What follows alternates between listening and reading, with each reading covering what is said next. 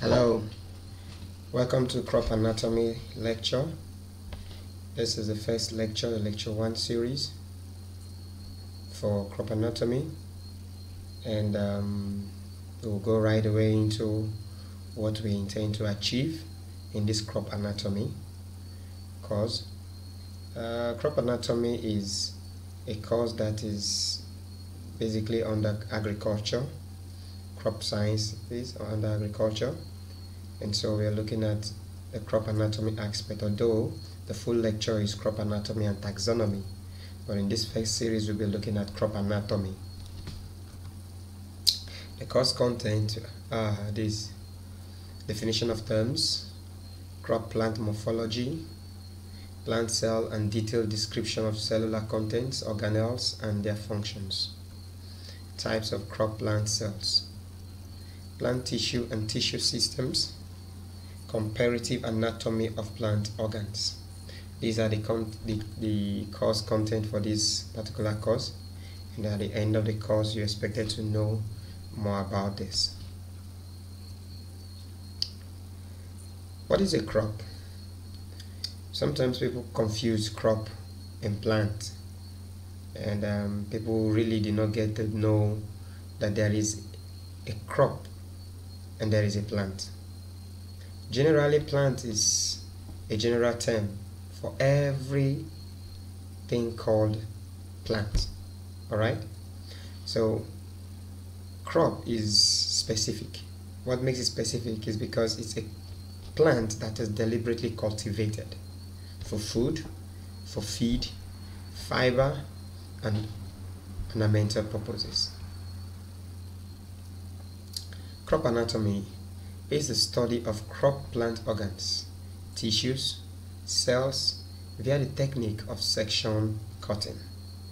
In other words, for you to say you are studying crop anatomy, you must be doing it in a way that you're looking at things that are inside a plant after you've cut it. Okay? Things are inside a plant. And the term anatomy was derived from the word anatemnen, which means to cut asunder. Crop anatomy deals with the study of internal structures of the various organs of the plant, which also includes the structure of the cells and their components as well. Crop morphology is the study of the external structures of a crop plant. So I am bringing this in because I need to help some of you students to distinguish between crop anatomy and crop morphology. When you are studying at the crop plant, when you're looking at a plant and you're looking at it from the outside, oh, this plant has broader leaves, it has narrow leaves, this plant is a creeping plant, this plant is an erect plant, this plant is a trailing plant. When you're looking at all those external features which a plant exhibits, you are now talking about crop morphology. When your study is focused on that, you are talking about crop morphology. So the difference between anatomy and crop morphology is that one has to do with external structures, which is the morphology, and the other has to do with internal structures, which is the anatomy. Plant major body parts. There are two main types of plants, but let's just first of all look at the first one, angiosperm. A typical angiosperm plant is divided into two major parts. Some of you may be wondering what is an angiosperm, or you've heard of it before but you really haven't gotten a good grasp of it. But hold on, when we get along, I will make a clear distinction between angiosperm and the other group category of plants. So back to what I was saying, a typical angiosperm plant is divided into two major parts: the shoot system, leaves, flower, stem, and fruits. These make up the shoot system. Alright? While the root system is the primary root and the secondary root. Now if you look at it, one category, which is shoot system, is above the ground. There are those features of the plant that you can see easily. Okay? While there are other features of the plant which you can't see easily, but you know they're there, because without that feature the plant won't be standing the way you're seeing it. So the root system are those that are below the ground. Okay, so you have the above ground parts of a plant, you have the below ground parts of the plant. The above ground parts of the plant is known as the shoot system, which comprises of the leaves, the flower, the stem, and the fruits, while the below ground parts consist of the primary root and the secondary root. The root, leaves, and stems from vegetative part of a crop plant form the root, leaves, and stem form the vegetative part of a crop plant. Okay, while the flower and fruit form the reproductive part. It's another way of categorizing a plant structure. Okay, the plant can also be categorized as vegetative parts and reproductive parts, and the growth stages differ.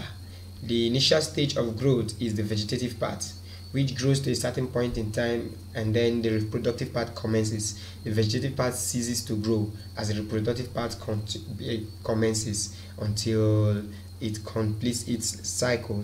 And the plant, if it's an annual plant, the plant senescence, that means it wilts and dies off.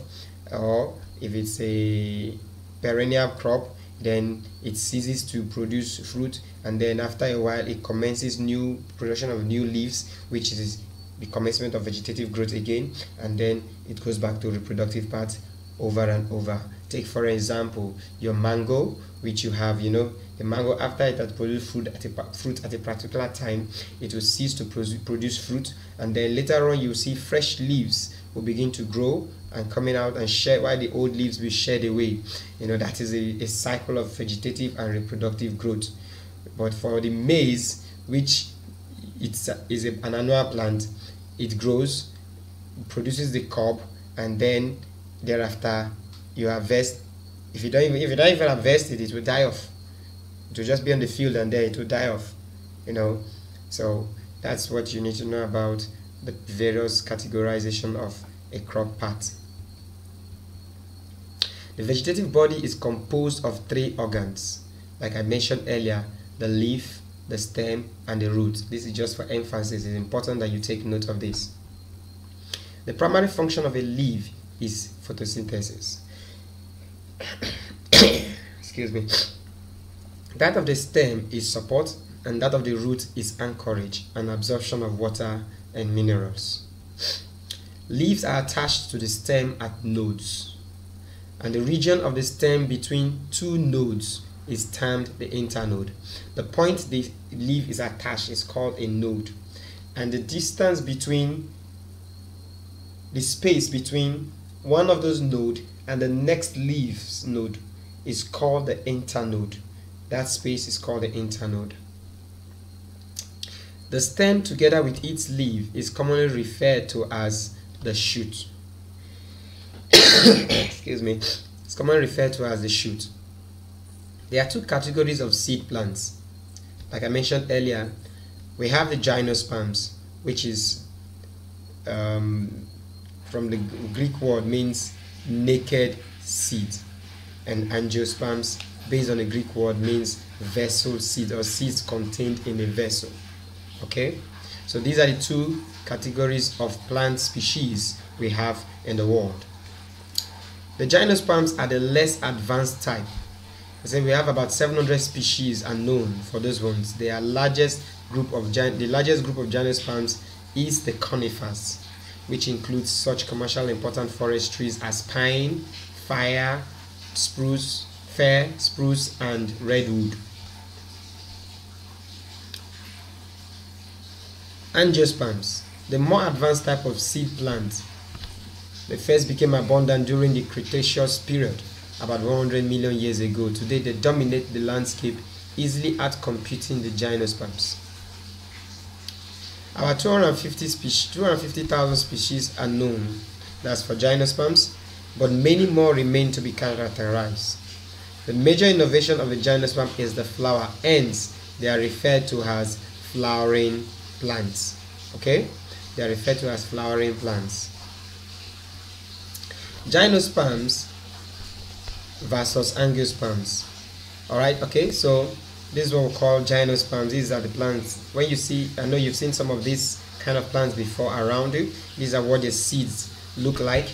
These are what the seeds look like. These are what the plant nature is. They are conifers. I hope you understand. Alright. Why the angiosperms are known as flowering plants. Plants that have flowers are called angiosperms. Plant body and its development. The plant body consists of a number of organs. We have the root, the stem, the leaf, and flower. The flower consists of sepals, petals, stamens, carpels, and sometimes sterile members. Each organ is made up of several tissues. Each tissue is made up of many cells of one kind. Okay, a whole plant that is standing is made up of organs, right? And those organs are made up of tissues, and those tissues are made up of cells. That is how plant categorization, body categorization is done.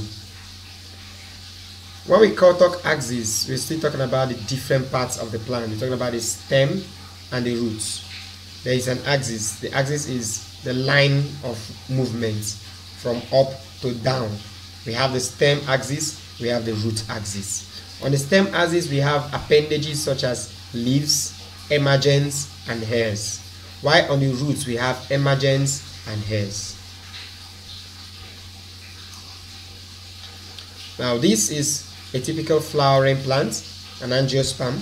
So in our course in crop anatomy, we are looking at angiosperms. We are not looking at gymnosperms, okay? So don't ask me questions as, sir, you've not showed the anatomy of gymnosperms. No, we are looking at angiosperms only, flowering plants. And for this typical example of a flowering plant, you can see where the flower is. Those of you who do not know what part of the plant is a flower, we have the fruit, we have the stem, we have the leaf, as you can see here. You have the node. Between this node and this other node is called the internode. From here to here is called the internode. The bud, which is more like the emergence, is also here.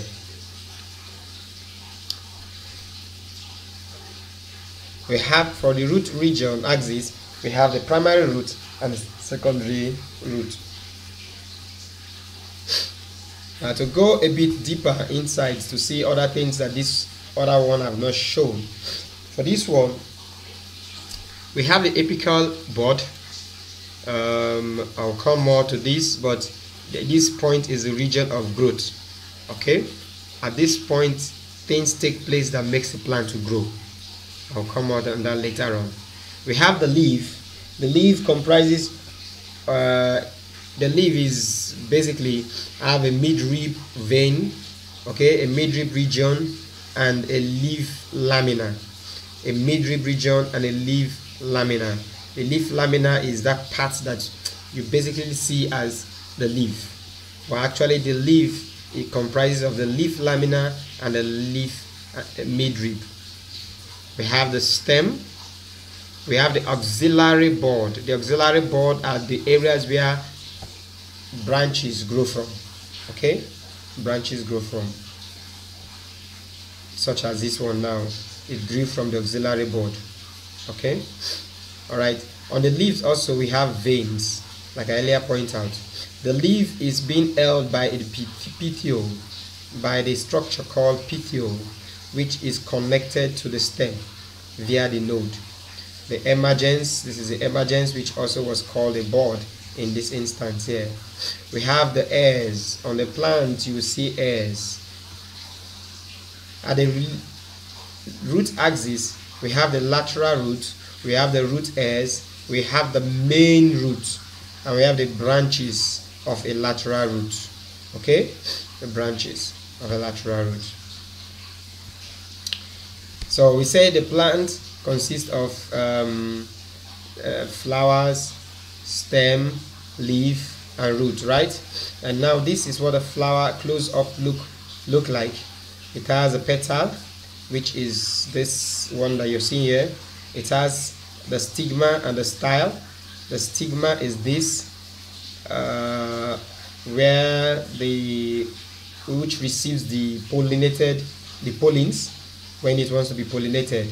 The style is a structure where the pollen passes through to the ovary. Okay, here is the ovary, and we have the ovules. The ovules are the eggs inside. So we have the pollen. This is the pollen which has dropped on the stigma, okay, from the stamen. This stamen comprises of the anther and filaments. The connecting body is known as filament, and the anther is where the pollens are being generated and being dispersed to the stigma. We have the sepal. The sepal are the leaves below the petals. We have the receptacle. The receptacle is that which holds the flower, just as the petiole is that which holds the leaf. Okay, and then we have the stem connecting to the receptacle, the flowering stem connecting to the receptacle, or the stem from the plant itself, because mostly the flowers are formed at the tip of the plant, where at the point where vegetative growth has ceased to occur. Okay, so basically this is a plant body showing the fundamental parts. We have looked at the exterior part of the plant, which is more like the crop morphological study of the plant, but this is a basic crop morphological study. So we have looked at what a typical angiosperm plant it comprises of. All right, so from these you should be able to say, okay, when you see a plant outside, you should be able to point out what these things are. All right,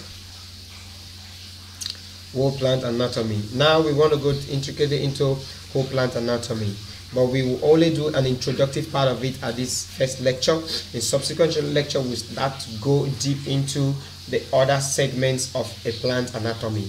All right, so first of all, we have a plant. As you can see here, the plant comprises of the apical meristem and the terminal bud. Apical meristem and the terminal bud. This point is a point of division of cells. A point of division of cells, both mitotic divisions and cytotic divisions. Mitotic means nuclear divisions, cytotic means cytoplasmic divisions. These divisions take place to regenerate new cells, and these new cells elongate to bring about the growth of a plant. Okay, after the division, the next stage is elongation of cells. So at this point, where these apical meristems and the terminal bud are, is called the primary growth zone. Without that point being existing in a plant, the plant will cease to grow. We have the leaf blade, which is the leaf lamina, the leaf vein, the petiole. All of this and the leaf vein comprises of the leaf. We have the axillary bud. The axillary bud, like I've earlier said. Okay, now we have the node, also where the leaf is attached, and the distance between one node and the other node is called the internode. Remember, don't forget, it's called the internode. We have the vascular system, which runs inside the plant from the root down to the top of the plant. The vascular system, will go deep inside of that later on, but just know that the vascular system comprises of two tissues. We have the xylem, we have the phloem. Okay, these two organs make up the vascular system. We have the pith, also that we get to know more about later.